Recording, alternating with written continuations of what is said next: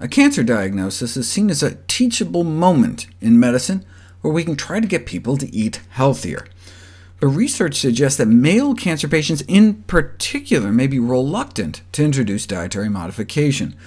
This has been attributed to dietary changes often being viewed as mimicking feminine eating behaviors, such as emphasizing an increase in fruits and vegetables.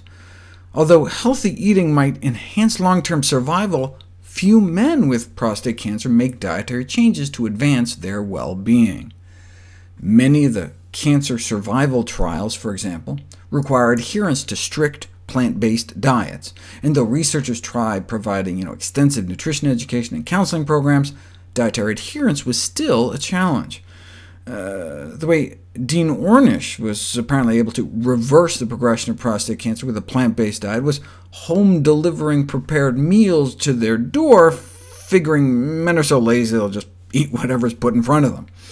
After all, male culture tends to encourage men to go for convenience food, meat, and beer. Take Men's Health magazine, for example.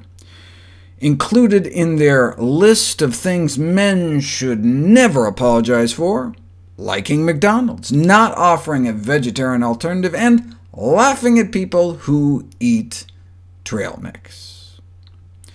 Featured articles with titles like "Vegetables are for girls," and sections like "Men and meat, there's only one kind of flesh we like better, and even then, she'd better know how to grill."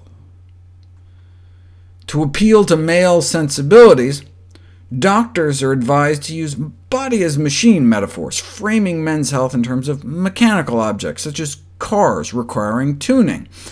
But if men are so concerned about their masculinity and manhood, maybe we should instead share a bit about what prostate cancer treatment entails.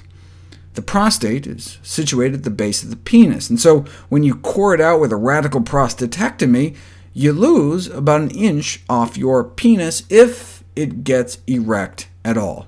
Only 16% of men undergoing the procedure will regain their pre-surgery level of erectile functioning. Patients are typically quoted erectile dysfunction rates around 60% or 70%, but studies have generally considered erectile function recovery as just the ability to maintain an erection hard enough for penetration about 50% of the time. So getting it up occasionally is considered recovery.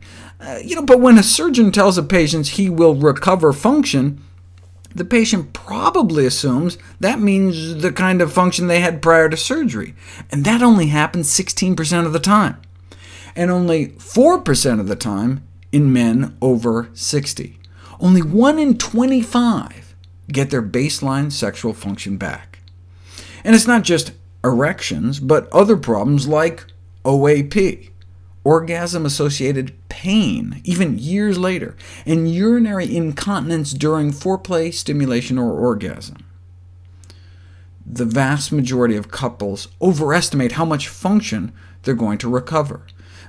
Couples reported feeling loss and grief. Having cancer is bad enough without the additional losses. You'd think that would be enough to motivate men to improve their diets, but almost a fourth of men newly diagnosed with prostate cancer state that they would prefer to have their lives cut short rather than living with a diet that prohibits beef and pork.